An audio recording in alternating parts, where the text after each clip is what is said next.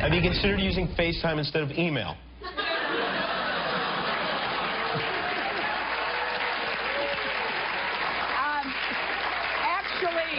Actually, I think that's really good advice. Not a bad idea. Hillary Clinton joking with Jimmy Kimmel as she faces more scrutiny surrounding her email scandal, but she's got to be concerned about how this will impact her in the general election, right? The State Department said that they have to release 15,000 emails by the deadline is a couple of days before the debate. Are you concerned about that? No. Hillary says she's not worried, but should she be, and should she be laughing about it? Hi, everyone. I'm Eric Bolling. Welcome to Cashin' In. Our Cashin' In crew this week, Mercedes Schlapp, Katie Pavlich, Caitlin Huey-Burns, and David Mercer. Welcome, everybody. Katie, oh, those email scandals. So I'm not worried. So should she be worried, though? Well, one thing I think we have to laugh about, actually, is that an episode of Teen Mom and a rerun of Friends got more attention than Hillary Clinton's Kimmel appearance. I think he's probably regretting having her on the show. But, yes, of course she should be worried about it. There's a new poll out this week showing that her untrustworthy numbers are now at 69%. And this is the one major thing that's been dogging Hillary Clinton for more than a year now, trying to get people to trust her. And when she laughs about a very serious matter, when she laughs about the FBI finding 15,000 additional emails, I think more people are going to start paying attention to what WikiLeaks is going to drop in October, and they're going to pay attention closer to what the foundation is doing as well. And also, Mercedes, the FBI just demanded more emails.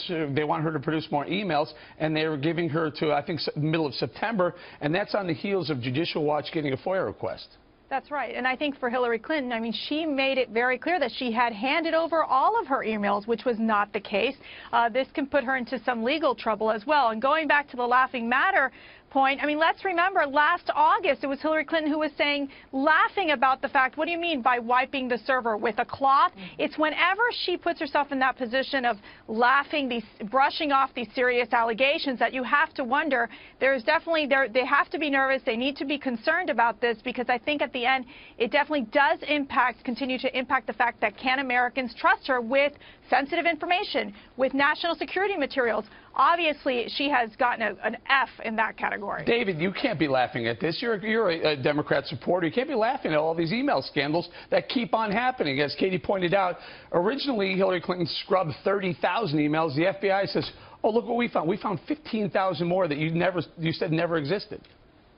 Not laughing, but it's amazing to hear the commentary thus far, and yet the poll that Katie wants to forget about is the poll that the Quinnipiac has come out with, showing Hillary Clinton 10 points above Donald Trump. Secondly, Katie neglects to mention that Donald Trump's untrustworthiness is way higher than anything we've seen with Hillary Clinton. That's for one. Dave, let's stay on Hillary, though. Let's stay on Hillary. I mean, Katie points out accurately that her untrustworthy and honesty numbers are in the tank.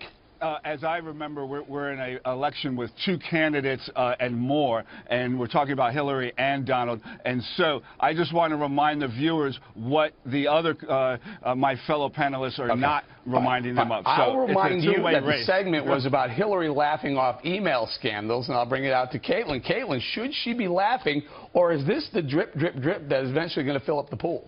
Right. I don't think she should be laughing. I think she should handle it the way that she did in a CNN interview later that week, in which she reminded people that she apologized for having the server, and she's trying to move on this week by deflecting to Donald Trump, trying to get the attention away from her and the emails and the Clinton Foundation controversy and focus on Donald Trump. And that's what we're going to be seeing from both campaigns for the next 2.5 months. We're not going to see each side address the issues that they are facing. It's a battle to make this race a referendum on the other, and that's how this is going to play out. So we had email scandals, Katie, and we also have a lot of Clinton Foundation fodder to play around with. And the interesting part about of all this is as these emails are read through and parsed, you're finding more and more possible corruption with the Clinton Foundation. Well, and that's why we have mounting evidence the FBI is, in fact, investigating the Clinton Foundation for public corruption. And on its face, it looks very bad. We know that this week we saw emails produced by Judicial Watch showing that Huma Abedin, who's been working for the Clintons since the 90s, she now is on the Clinton campaign. During her time at the State Department, basically denied meetings to individuals who wanted official access to Secretary Clinton, rerouted them to the Clinton Foundation. They then donated massive sums of money to the foundation, and then all of a sudden they got official access to Secretary Clinton. I mean, that is corruption and using a taxpayer-funded entity to get Hold on, David. Just wait. That's why Sure. these emails are so important. That's why we're talking about it, because we're finding things within these emails that have tentacles throughout the Clinton Foundation, the Clintons themselves. Go ahead, David.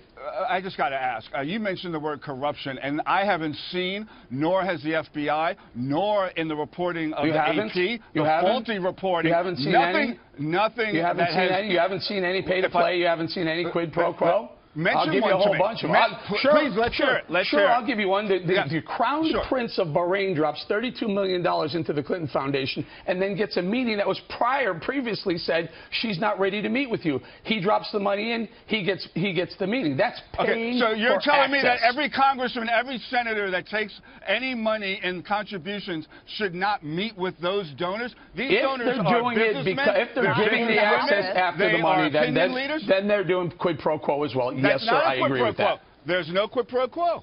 Eric, Look, let me bring Mercedes in. Having a meeting is not a quid pro quo. By the very definition, you got to it is. stop Go ahead, being one of Mercedes. these Hillary Clinton attackers. This is what the Hillary Clinton surrogates do all the time. They just continue to attack without facing the facts here. That it was very clear that the Clinton. Well, but I mean, it looks, the appearance is bad, the perception is bad. Okay, now we're moving to appearance from facts. Wait a second. Come on now, Mercedes. Come on. The Give me conflict the of facts. interest here, because Clinton made it very clear when she testified in Congress that there would be this space between her and the foundation, the State Department and the foundation. This was the AP reporting this story, basically saying, look, more than half of these people who donated to the Clinton Foundation ended up having private meetings with her. It's the Mercedes, access the fact question. is that it's the fact of giving neglected, information. It's they sharing the neglected to information between include the all Clinton the Foundation meetings and the State she's had Department. with foreign She did dignitaries not keep to or her others word. in End the of United story. States. And it does David, give that appearance of corruption and pay for play. It absolutely does. Mercedes is right. It's the AP reporting, and what they did was they took out the unofficial State Department business. They took the official stuff, put it aside, and they said the stuff that people wanted to meet with Clinton about, 50% of those were granted access, were donors into the Clinton Foundation. I mean, people are buying access. By the way, I don't think they denied the access part, but I think they should deny the deals that. David, listen to me. Escuchen. I'm hoping that you're listening to me too. Listen to me. There are deals that there are deals that were done after these donations were made. GE did a deal with Algeria. Boeing did a deal with Russia. Russia did a deal with Uranium One. These are all things that we could possibly tie up later. That's global commerce. I mean, come on. No, not at the expense of other people, at the expense of the free market. Go ahead. Eric, if I could just get in real quick and make a quick point here. Let's not forget that in July, Hillary Clinton said nothing I did as Secretary of State had anything to do with the Clinton Foundation. We now know that that is not true. And the question the question becomes, when Hillary Clinton says she deleted 30,000 emails that she deemed personal, did she think that business regarding the Clinton Foundation should be classified as personal? And that's the question now. Finish it up, Caitlin. I think there are a lot of great questions here, which is the reason why Hillary Clinton, I think, should have a press conference and address all of these issues for all of us. That's my bipartisan take. And Donald Trump should have a press conference on its tax returns. Absolutely. I agree with that, too. We ran out of time. I'm sorry. Good debate, you guys, everyone.